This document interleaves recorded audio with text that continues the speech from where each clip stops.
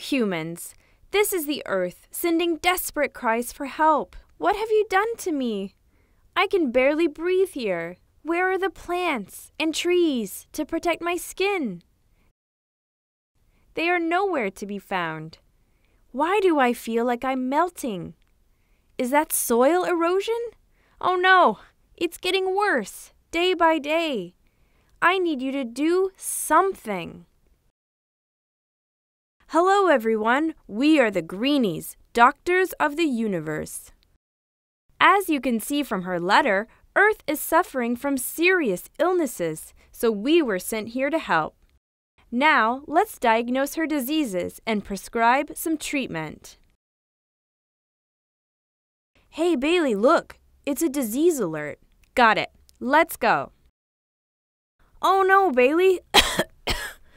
There are lots of exhaust fumes from factories and vehicles. I can see that. Seems like we need an air purification system for Earth. Actually, she has one, Bailey. Plants help purify the air better than any machine ever could. I see. But recently, there have been serious forest fires, right? Not only do we have fewer plants for purification, but also more carbon dioxide emitted into the air.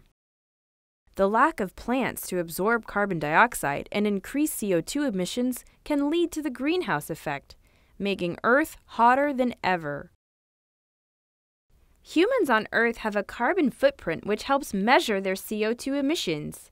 If they are aware of their carbon footprints, hopefully they are able to take care of untreated carbon waste and avoid a carbon buildup in the atmosphere.